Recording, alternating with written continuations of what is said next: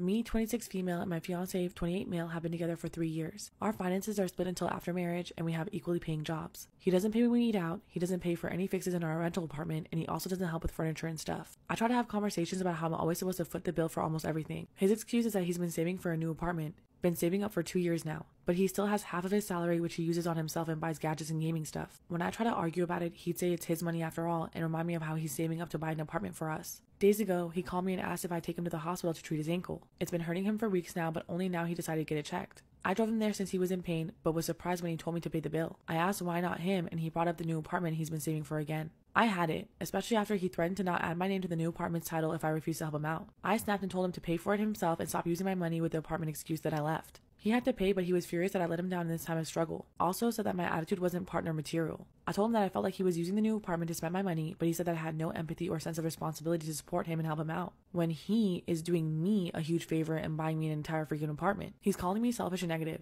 I don't know. I feel guilty for doing this now, and he's avoiding me entirely. Am I in the wrong for leaving the hospital after my fiance told me to pay the bill?